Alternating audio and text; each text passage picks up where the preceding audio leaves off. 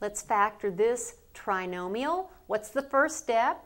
Always see if there's a greatest common factor other than 1 or -1 that can be factored out. Here the answer is no, because the coefficient of x squared is 1.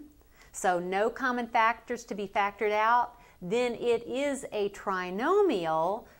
Since the coefficient here of x squared is 1, let's see if we can factor it as the product of two binomials. Of course, x times x will give us x squared. Then we are looking for two factors of 28 whose sum is 11. What are two factors of 28 whose sum is 11? And as a matter of fact, we are looking then for positive factors of 28 whose sum is 11. I know 7 times 4 is 28, and 7 plus 4 is 11, so those are my two numbers.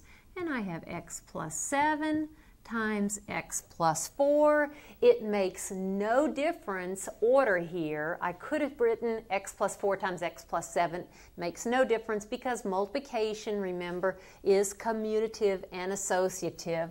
So here is my factorization. Remember what factor means? It means write as a product. And I've written this trinomial as the product of x plus 7 and x plus 4. And how can you check? You can check by multiplying.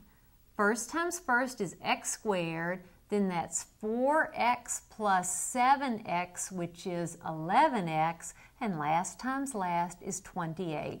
So there is my factorization.